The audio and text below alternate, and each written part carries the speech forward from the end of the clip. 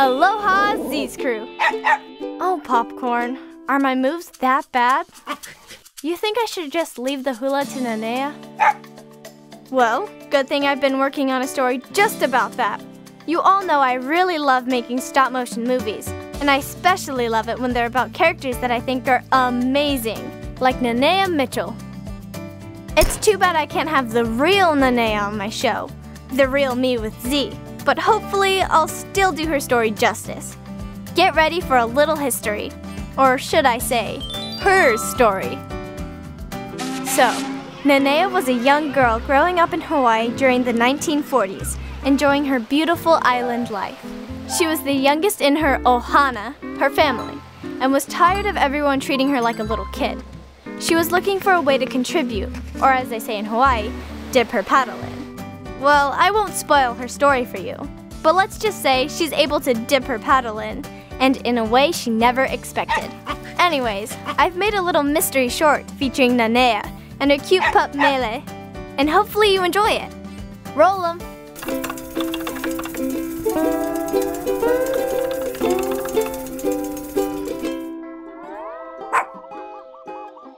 That's a good girl. Now fetch again.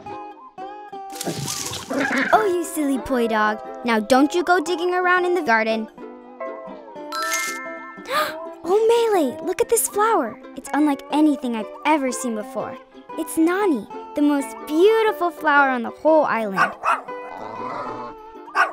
Great idea, Mele. It'll be good luck for the hula performance for the soldiers.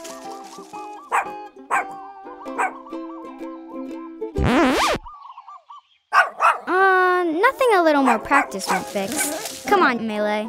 Time for your dinner, and then it's off to my performance. I just don't get it. I had the steps down perfectly yesterday, and this lucky flower. But when I got up on stage, all of my footwork was off. I was as graceful as a flappy fish on land.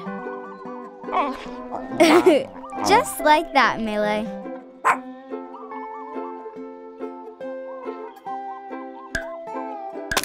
Oh no, not more bad luck. And these are my best kala'au. No more digging around in here, Mele. What? But how?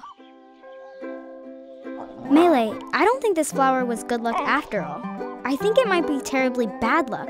The best thing to do is to return the flower to its original place. I know, but perhaps sometimes the flowers that are the most Nani are just not meant to be picked, but to stay where they are and be enjoyed by all. There.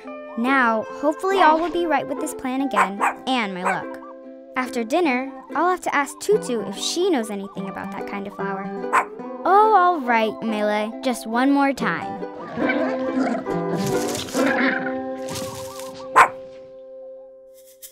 Ta-da!